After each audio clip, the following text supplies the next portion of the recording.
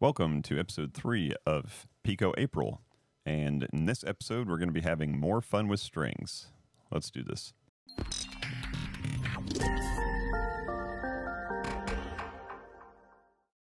Hey everybody, it's Chris from FamilyGeekery, and today we're going to be learning more about strings and having some fun with them, but first let's talk about the challenge from episode 2. I gave you guys a challenge, so let's load that up.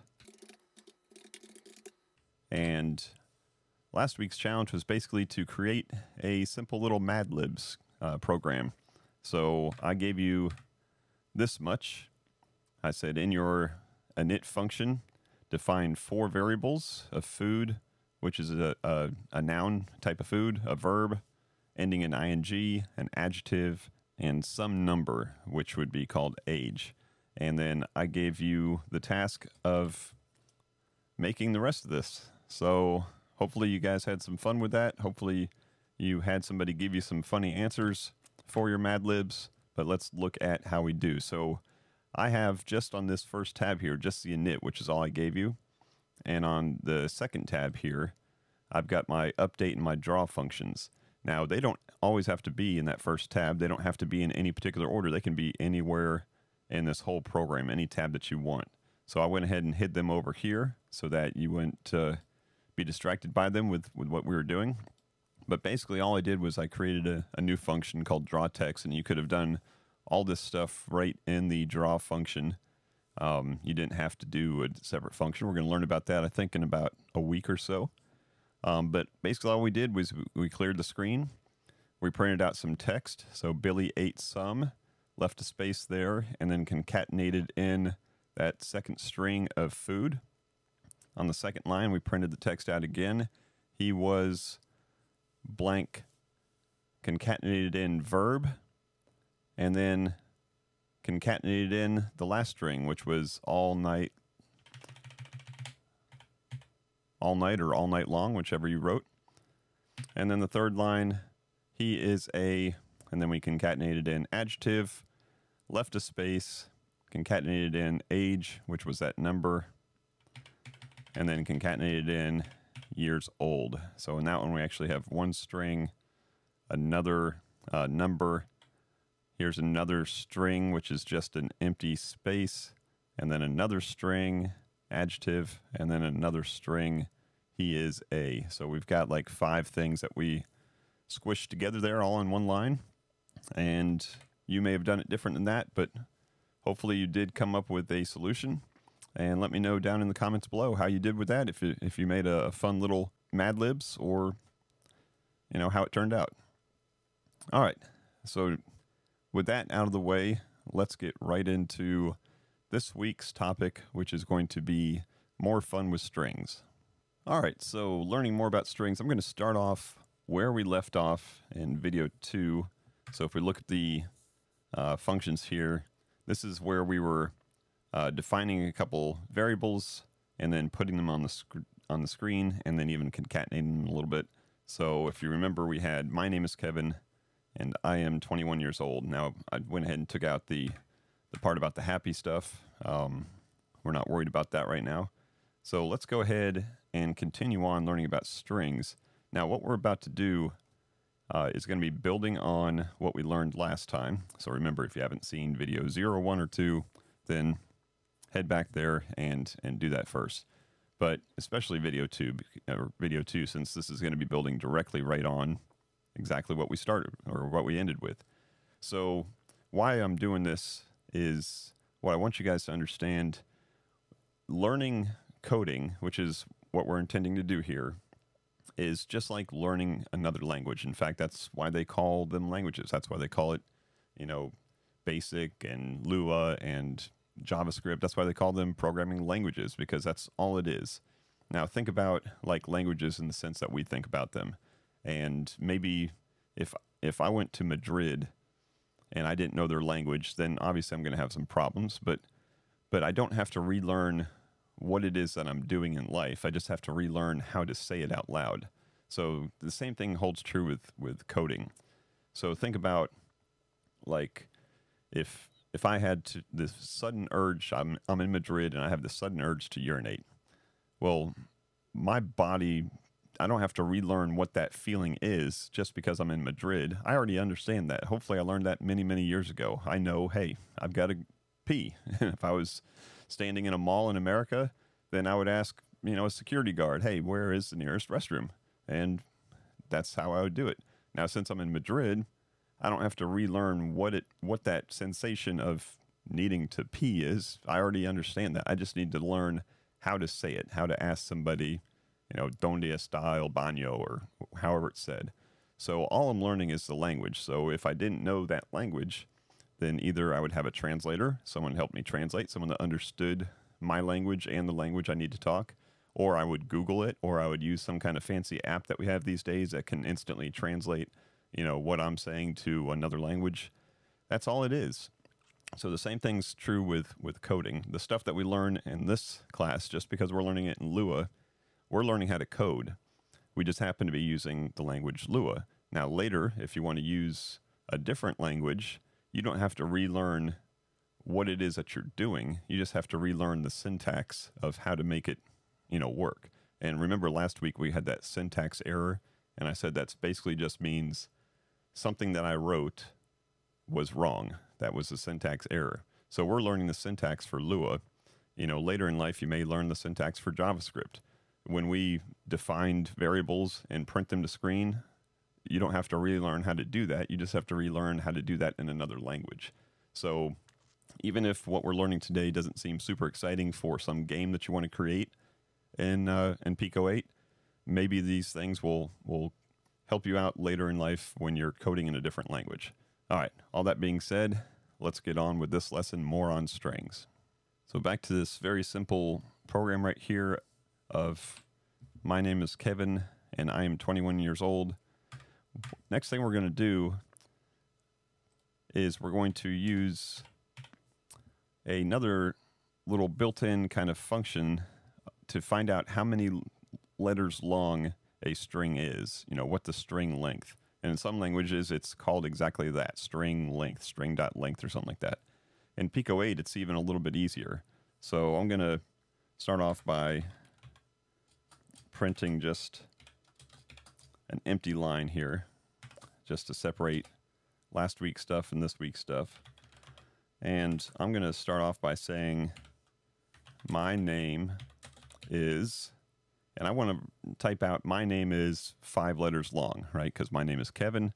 My name is 5 letters long.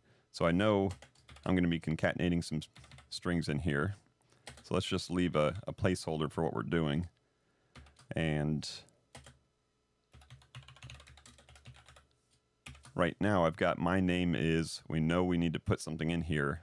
And then we've got letters long. So if we close out this print and do it, of course, it doesn't understand what I'm trying to do because I don't have anything in here yet. But if I put in just like a 5 here, let's see if that would work. My name is 5 letters long.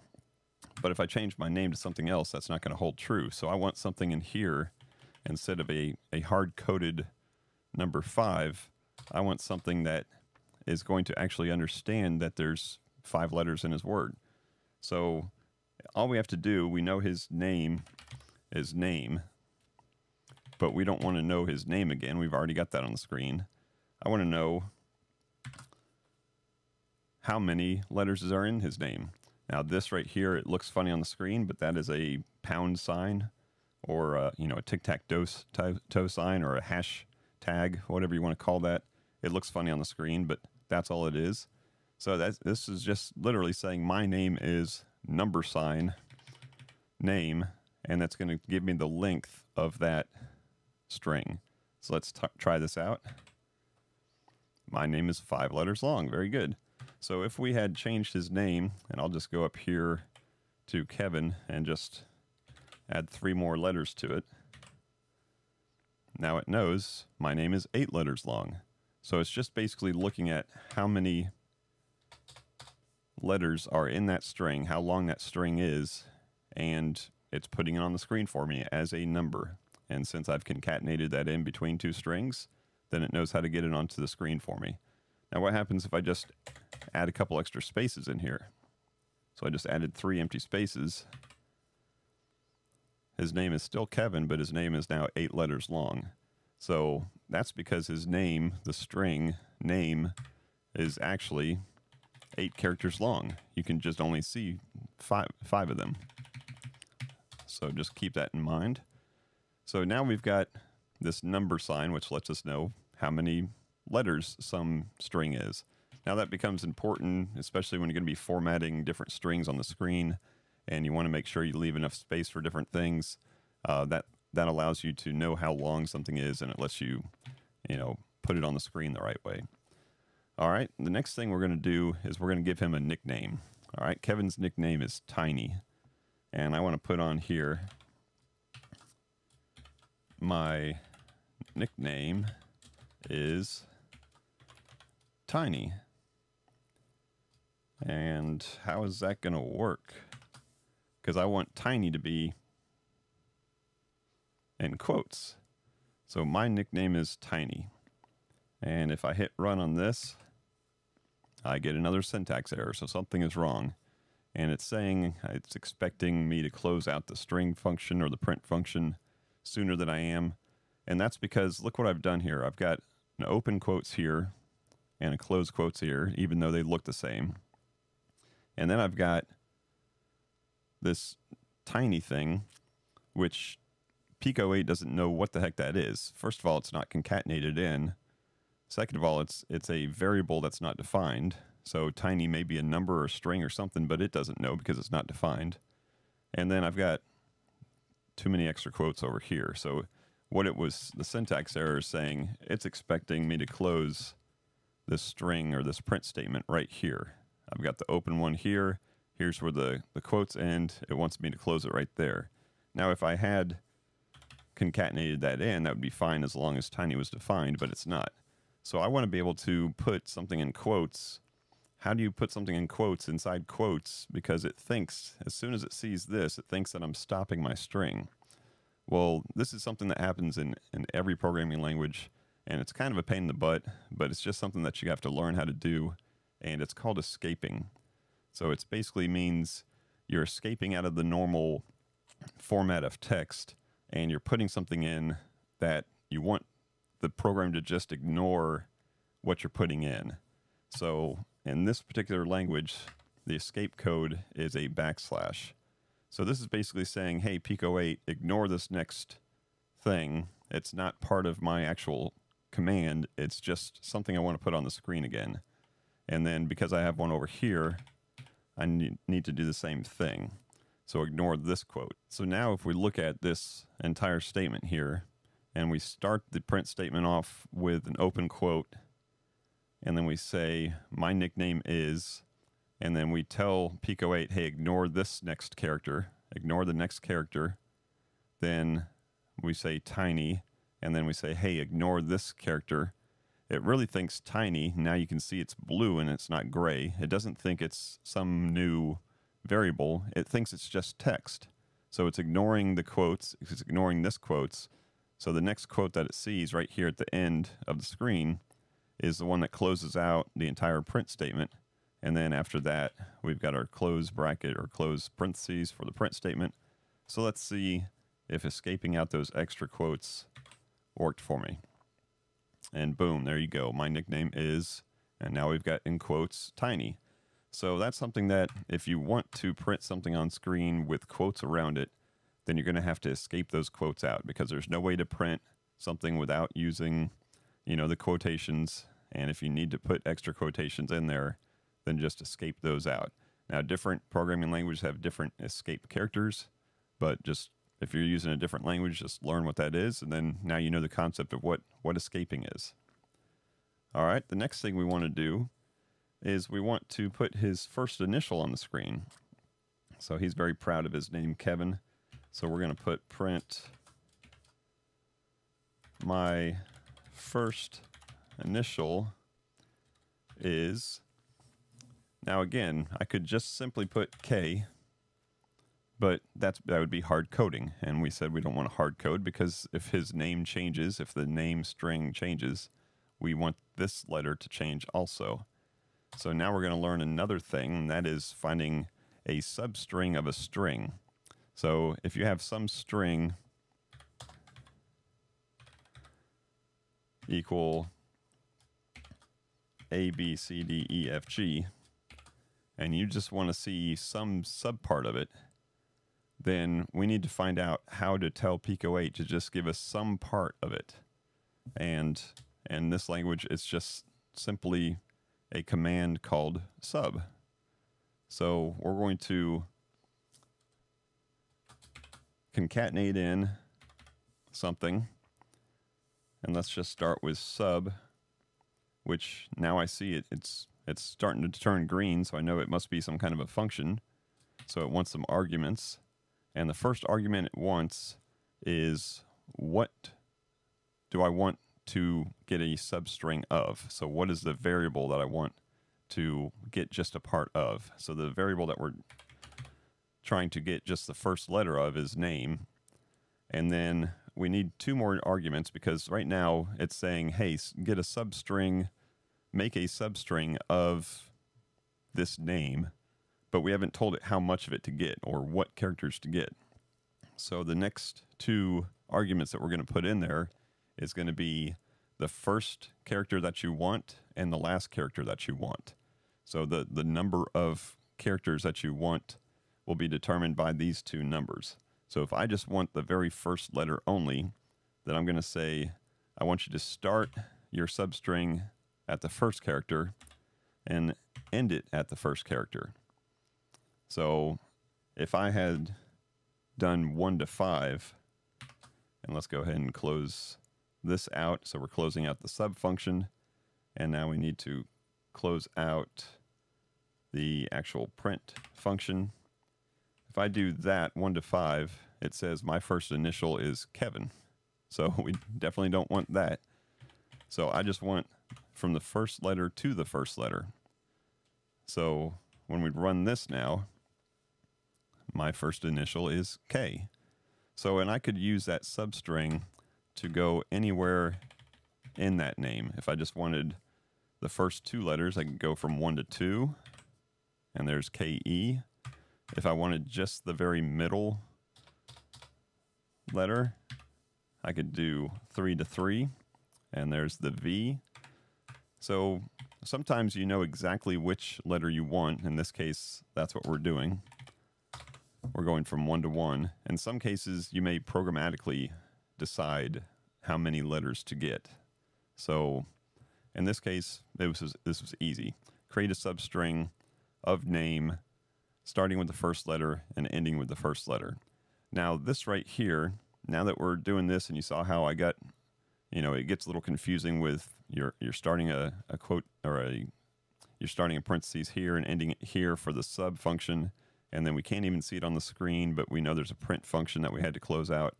Sometimes it's easier if we just take this and maybe right along here, right in the middle here, we just just define a new variable called FI for first initial, and make that equal to the substring of name, starting with the first letter, ending with the first letter. And now I can come back to here, and instead of worrying about getting all this right and getting all the open and close parentheses right, I can just concatenate in that new variable that we created, and it does the same exact thing. So sometimes it's just tidier to do it that way, especially since Pico-8 doesn't give you too many characters across the screen before it starts scrolling, so you can start to lose sight of where your print statement started and where it ends. So sometimes this is fine, and this will be fine as long as this name is always what we want. And then all of this works with any name we put in here. If we made this Chris, then everything holds true. My first initial is C, and my name is still 5 letters long. So hopefully so far so good. Hopefully you're following me along here. We've got a way of finding out how many letters long something is with this with this pound sign. We've got a way of escaping out characters. Like, I don't want Pico-8 to notice this quote and this quote, so we escape those out.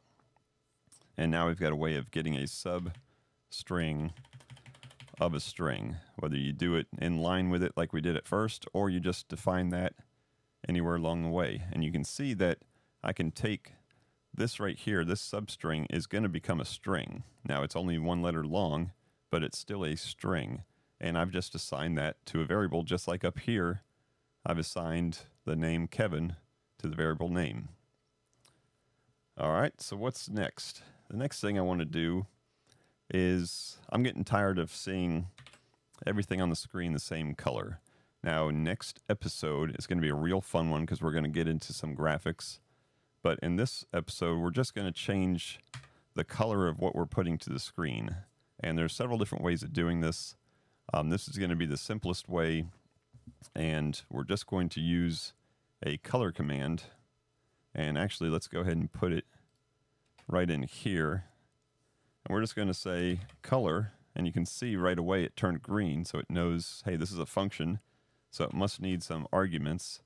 And the simplest thing that we can do is just add one argument to it, and that's going to be the color that we want to change to. So if we go up to our graphics tab here, our sprite tab here, this is the easiest way to figure out what your color choices are instead of memorizing them. And maybe I want everything to be light blue afterwards. So if I just hover over the light blue down at the bottom of the screen, it says color 12. So go back to my code, and I'll say color 12. And now anything I write after that is going to be blue. Now what's happening? Everything is blue. But I've just told it, print all this stuff, change to blue, and then print this.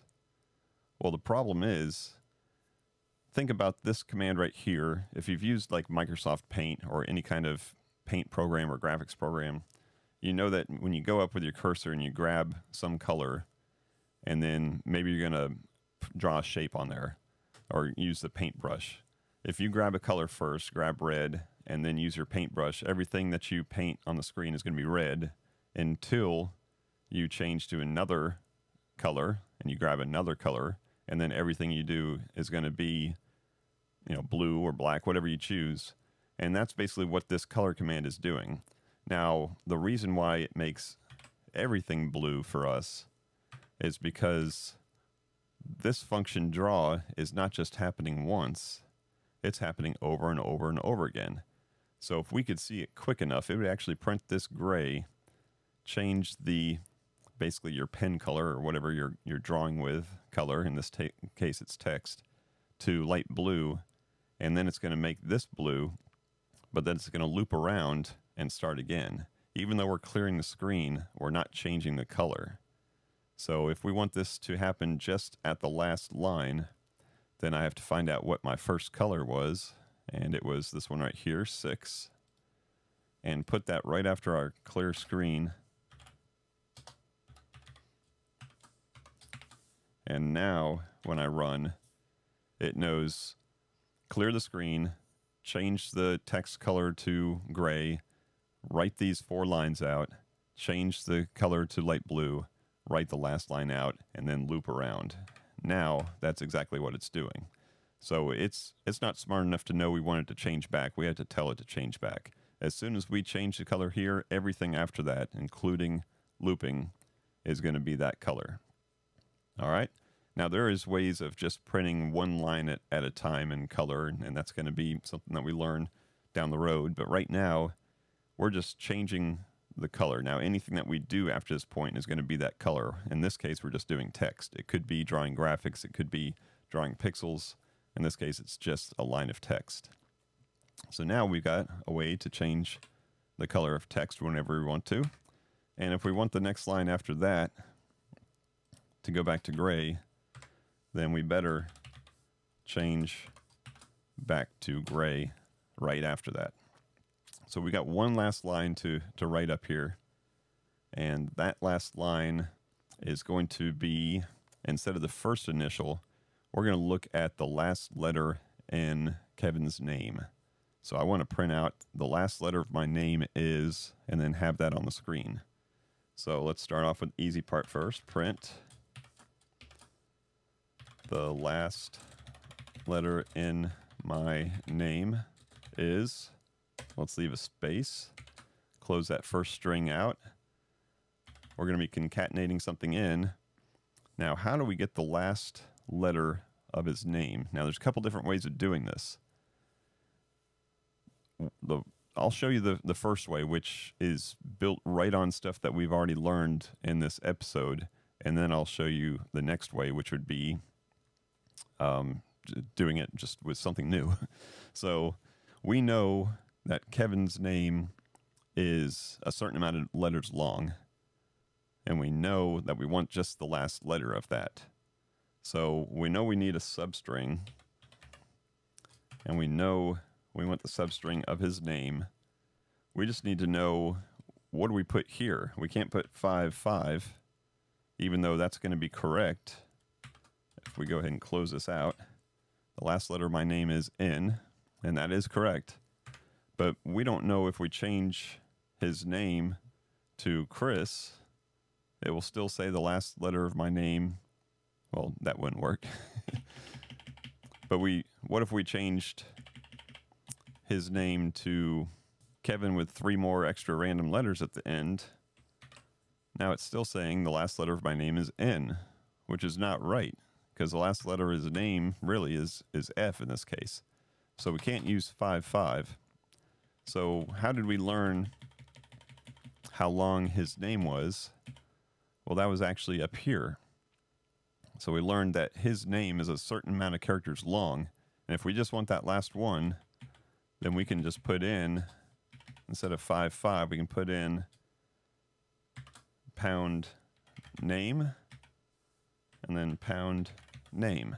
So that's saying I need a substring of name, which is Kevin, starting with the 5th letter, because we know he has 5 letters in his name, and ending with the 5th letter. I don't know where that went. So this is knowing how long his name is and using that for the first and last character of the substring will give us the result we want.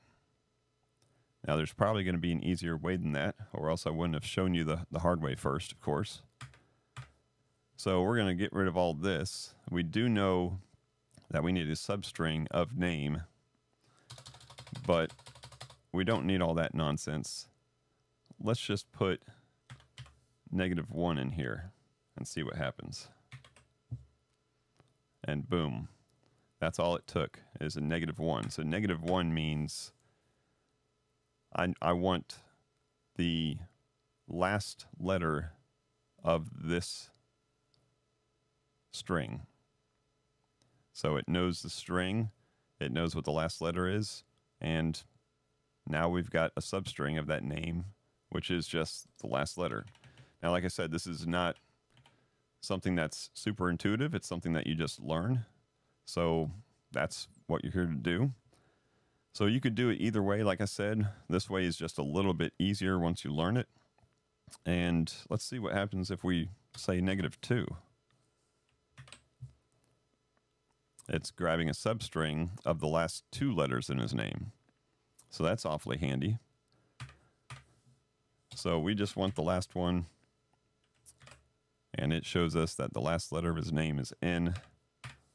And that's just a nifty little way of doing it without adding the pound name as the first and last letter, or first and last character of the substring. So there we go. Now later in the series, we're going to learn about tables, and we're going to figure out that this name here is actually a table of letters.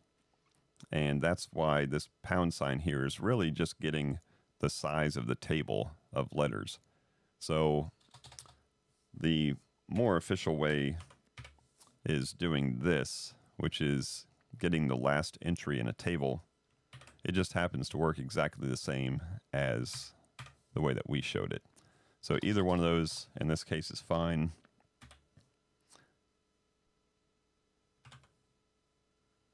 It's going to give us the same result.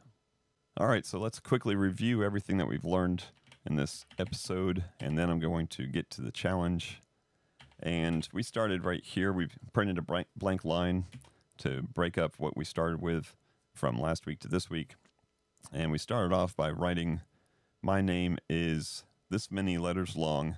And like I said, we found the number of letters in name by putting this pound sign in front. We learned how to escape out characters, in this case, escaping out the quotes using the backslash. We learned how to make a substring of a string and what two arguments to use for that. So the first and the last character that we want to get a substring of. And this is important for a lot of text formatting. We learned how to change the color of what we're putting to the screen, in this case text, and how to change the color back. We learned how to put the first initial up by using this substring, and we learned how to put the last letter of the name up by using the substring with a -1 to signify the last character of this string. So hopefully that was informative to you. So let's go ahead and get to this week's challenge. And in this week's challenge, we are going to be using, again, just the stuff that we've learned so far in the course. So all the stuff that we learned, of course, in this episode are going to be fair game. And again, there's going to be different ways of doing this, but we're just going to do it with the tools that we've learned so far. So let's go ahead and show you what your challenge is going to be, and I'll be right back. All right, for this week's challenge, what I want you to do is we're going to start by just defining one variable named name and give it the word Kevin. In this case, we're gonna all stick to Kevin. And what I want you to do is come up with a way of doing this. Writing Kevin's name straight down the screen. So starting at the very top left, we get Kevin. And in this case, like I said, we're just going to all have the same name. We're all going to have the same amount of letters, and that's how you're going to do this. Now, once we get further in the course, if this name changes, we'll have the same way of doing this, and it will work right. But in this case, we are just going to be doing it with Kevin, 5 letters long, straight down the left side of the screen. So that's your challenge. Have fun with it. Ask questions in the comments. If you don't want spoilers, then don't look at those comments. But have fun with it, and let's see next week if you come up with an answer.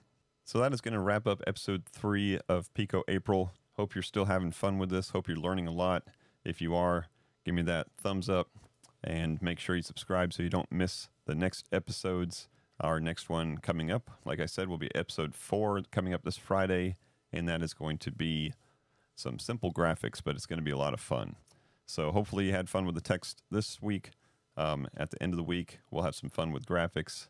So thanks as always for watching, and until next time, peace out and geek out.